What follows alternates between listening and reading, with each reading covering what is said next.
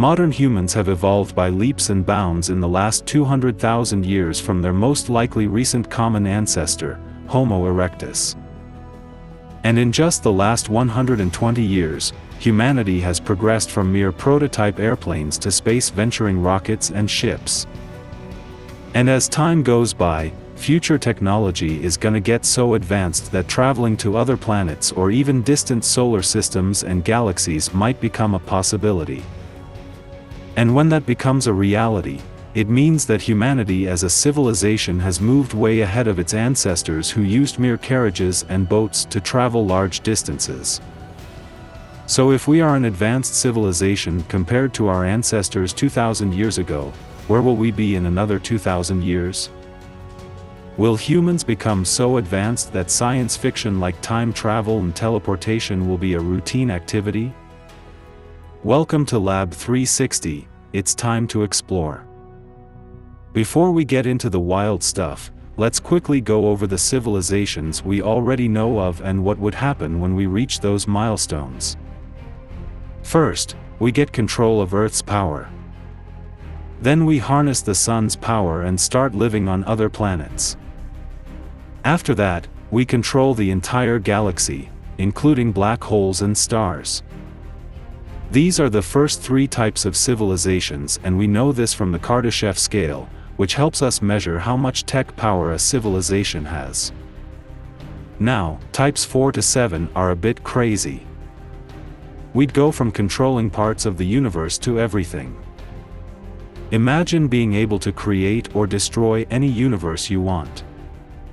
Plus, time becomes a new plaything. We can mess with it, create different timelines, maybe where you're the president or super buff. In this super advanced civilization, we'd probably meet other species in different universes. We might rule over them, see them as lesser cultures, or just watch them like we do with ants in a zoo. And how would we look? Well, probably not like we do now. We might fuse with artificial intelligence, becoming robo-human hybrids. Or maybe we'd just be balls of energy, zipping around universes. Now, a Type 6 civilization sounds pretty wild, right? Hold on, because it gets even crazier. As we progress to a Type 7, things go beyond human understanding. We'd have control over the Omniverse, which is even bigger than the multiverse. It's got an infinite number of universes, real and made up. Every possible timeline and realities we can't even wrap our heads around. At this point, we'd be beyond worrying about death or suffering. We might exist in constant bliss, knowing everything about the past, present, and future. Sounds cool, but it makes you wonder, would we even want this? Would we still be considered human? We'd be so far from what makes us who we are now. Life in this Type 7 civilization would be all about building new realities and playing God. We'd have everything under control, but what's left for us to do? We've conquered Earth, the universe, and now the Omniverse. Without challenges, life might get a bit dull. So, as exciting as it sounds, would it be worth it? Maybe going back to when we were just a Type 1 civilization, dealing with simpler stuff, might be more manageable. It sounds like a story for another time. And there you have it, the journey from a world where we're not quite human to a civilization that controls everything, even the unimaginable Omniverse. It's been quite the ride, exploring the possibilities of advanced civilizations and the mind-bending concepts of creating and controlling entire realities. As we ponder the prospect of reaching a Type 7 civilization, we're left with questions.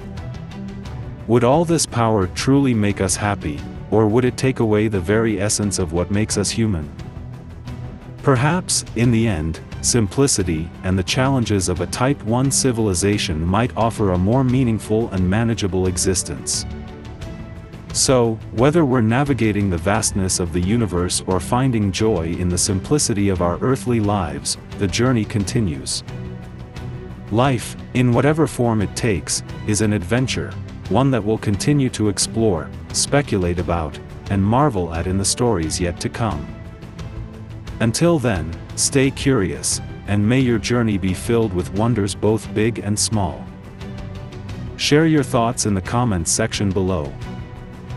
And be sure to subscribe to Lab 360 for the latest revelations in space exploration. Hit the bell icon to stay updated, and let's continue to explore together.